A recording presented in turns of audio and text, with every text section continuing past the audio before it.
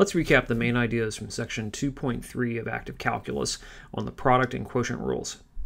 In this section, we added two very important techniques to our toolbox for calculating derivatives.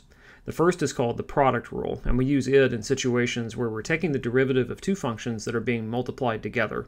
If f and g are differentiable functions and p is their product, then the derivative of that product, according to the product rule, is f times g prime plus f prime times g. In other words, the derivative of the product of two functions is the first function times the derivative of the second plus the derivative of the first times the second. Importantly, notice that the derivative of f times g is not just f prime times g prime. The second technique from this section is the quotient rule for differentiating two functions that are being divided.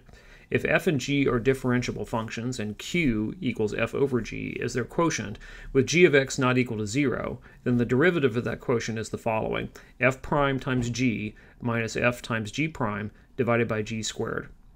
Verbally, the derivative of f divided by g is the derivative of the numerator times the denominator minus the numerator times the derivative of the denominator divided by the denominator squared.